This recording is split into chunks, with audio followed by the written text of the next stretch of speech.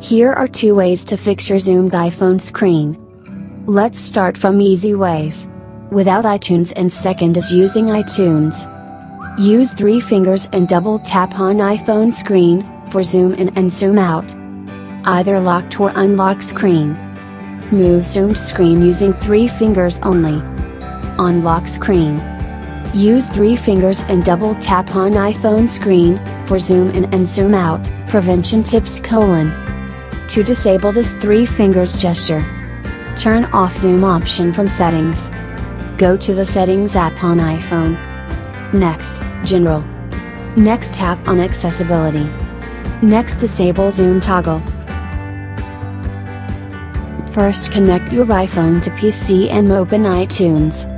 Click on device when it appears on iTunes. Click on device summary tab. Scroll down and click on configure accessibility.